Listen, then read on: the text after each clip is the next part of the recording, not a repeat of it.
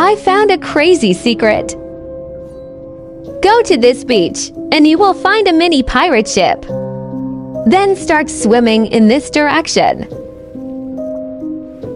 Once you swim far enough, you will get to an island.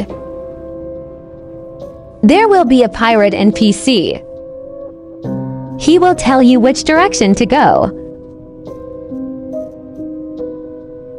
Then swim in that direction. The further you go, the more foggy it will get. Make sure you swim in a straight line. Eventually, you will get to an abandoned pirate ship. This place is so weird. Go up to the top deck, and there will be a zombie pirate. I wonder how long he's been here for. There is a slight problem though. I'm not sure how to leave.